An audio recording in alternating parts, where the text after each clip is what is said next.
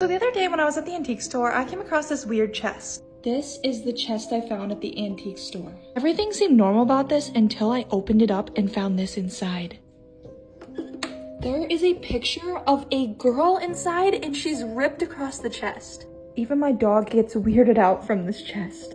I've been using it to store my camera equipment, and I've been letting my haunted doll lean against it because I don't have a shelf for her. But ever since I brought this chest home, I've been having some really bad nightmares, and I'm starting to question if it's haunted. So I brought my EMF reader out to investigate. It's already lighting up.